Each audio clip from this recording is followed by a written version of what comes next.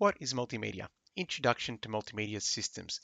Now, multimedia systems are systems that are information systems that include a combination of the following media. So these are text, okay, so symbols and numbers, which if they are text are just seen as symbols, but if they're numbers, they're registered as having a numerical value. We've got images, which are still forms of colors and shapes, which make up obviously a visual image. We've got audio, which reflects sound. Animation, which is moving pictures, okay, but usually in a graphical drawn format. And then we've got video, which is recorded from the real world. So multimedia packages are made up of combinations of these together. Now, the other element that's also included in multimedia is hyperlinks and hypermedia. Now, these allow for multimedia packages to have these media types, but they can be clicked on and through URLs that are in the actual media's metadata, take the user to another location. So it's not just a single form of media, these media items lead to more media, and thus we create our multimedia packages.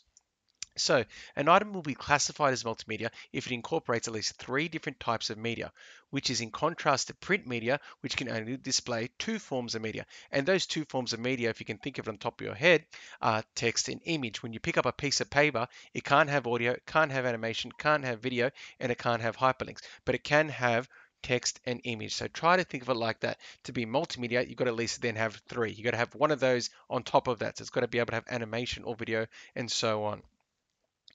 Multimedia applications are presented on devices such as computers, tablets, mobile phones, and other digital devices.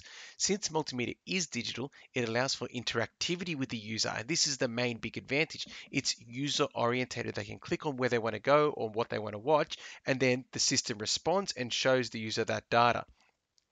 And they can navigate the product using hyperlinks and pre-programmed buttons and gestures, especially if they're using touch devices like their phone or their tablets. Areas where multimedia may be used includes websites, movies, games, apps, and information kiosks.